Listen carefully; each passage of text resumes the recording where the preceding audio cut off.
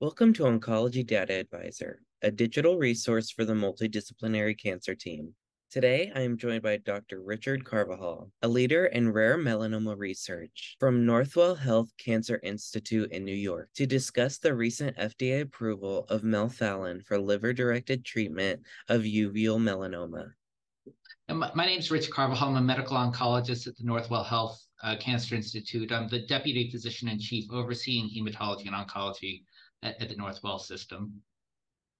Thank you, Dr. Carvajal, for meeting today to talk about this FDA approval. It's very exciting. So just for a brief background, I wanted to ask you, how does uveal melanoma affect the liver, and how does liver-directed treatment work for treating the disease? So uveal melanoma is a really uncommon subtype of melanoma. We'll see maybe about 3,000 cases a year. And the biology of this disease, the way it responds to therapy, it's very different from the more common cutaneous disease.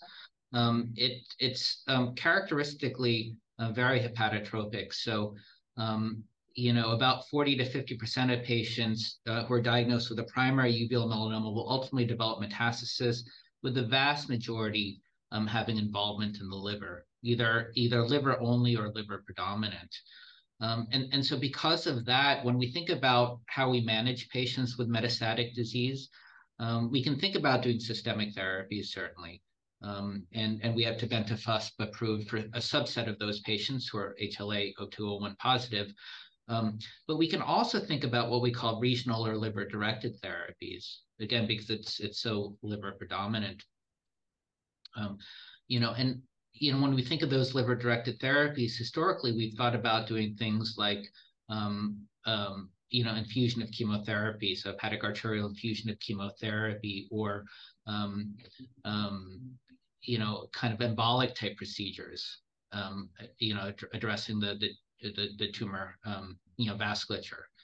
So things like radioembolization, chemoembolization have been common. To talk a bit more on the clinical trial aspect of it, could you give us a brief overview of the FOCUS trial and the FDA approval that led to Melphalan for treatment of uveal melanoma? Yeah, so now we have, with this FDA approval, we really have the first liver-directed therapy with regulatory approval for metastatic uveal melanoma. And so that's based off of this FOCUS trial, which started out actually as a randomized trial of the hepatic arterial infusion, percutaneous hepatic perfusion of Melphalan versus investigator choice. But because of accrual issues, it really became a single-arm trial. And so in the end, this is a phase 3 single-arm trial of 91 patients who were treated with this Delcath system. The primary endpoint of this trial was response rate, with importance certainly played to duration of response. The procedure itself, a little bit intensive. It requires general anesthesia. The liver itself is kind of taken out of the systemic circulation, so the melphalan is infused in really high concentrations to the liver. And this is a procedure, again, it requires general anesthesia. It's done in the IR or surgical suite. It's percutaneous, so it's not an open surgery. But it's a procedure that can be repeated at 6 to 8 week intervals. And on the trial, patients who receive up to 6 therapies.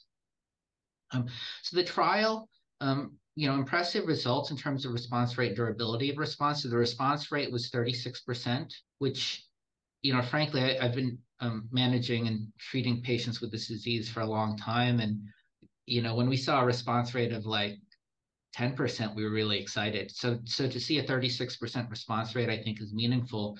But more important than that, the durability of response was really good at about 14 months. So the clinical efficacy was good. The procedure, it is a procedure. It comes, with kind of associated toxicities, both from the procedure as well as from the Melphalan.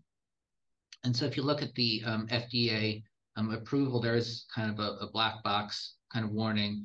I'm talking about the peri-procedural complications of things like thrombosis or bleeding, as well as, we'll commonly see myelosuppression as well, due to the Melphalan. And so the approval comes with a REMS process to kind of mitigate those risks. Fantastic. Thank you for sharing all that with us. And you started talking about how this is like the first regular approval for metastatic uveal melanoma. What does this approval mean for the future of this rare disease? Yeah, I think it's amazing because just over the past few years we have approval of tebentafusp as the first systemic therapy approved for this disease. And now we have this Delcath system as the first liver-directed therapy for this disease. So, I mean, it's really amazing that it took this long to kind of make this degree of progress. And so I think to have therapies with proven efficacy now, this really serves as a springboard to build upon even better therapies. Um, now we have an approved liver-directed therapy, and questions may be, how can we deliver this more safely or easier? Is this something that we might consider combining with systemic therapy, whether it's, perhaps checkpoint blockade or targeted therapies? And certainly there are additional questions now that I think hopefully will be investigated and answered with this approval. Going through the clinical trial and research, were there any limitations on the study that you would like to see addressed in future studies to potentially broaden the treatment options for this disease? Yeah, I think one of the questions will be, I mean, the efficacy in this single arm trial, it's good. We see the high response rate, it's durable, comes at the cost of some toxicity. I guess one question will be what is the uptake of this procedure going to be? It is complicated. It will have to be done at specialty centers. It is resource intensive. And there are other regional therapies like radioembolization, chemoembolization, maybe other things, immunoembolization, as well as other investigational therapies. And it's not entirely clear that this Delcath system is really going to be superior to these other procedures, which are more commonly done, and in terms of procedural feasibility, may be a little bit easier to do. So I think that's something that's going to be important to figure out. Certainly, if we knew the efficacy was superior despite that toxicity, if we knew it was better than radioembo, then I think institutions, investigators would be pushing more to increase availability of this to our patients. Fantastic. And final question I have for you today is, are there any current or future studies you're aware of that you'd like to bring awareness to? Yeah, thankfully in this field, there is an ever increasing number of therapies and agents being studied. There's really promising emerging data about darovasertib, which is being developed by IDEA. Darovasertib is a protein kinase C inhibitor, which, when combined with crizotinib, is showing really nice response rates that tend to be durable with promising long-term clinical efficacy. So that's data that's been released. The phase 3 trial has just started, where Daro plus Crizo is being compared with investigator choice. And that drug's also being tested in the neoadjuvant setting prior to enucleation or plaque brachytherapy. So I think that's one to look out for. Another company called Trisalis is studying the intrahepatic delivery of a drug called SD101, which is toll-like receptor 9 agonist.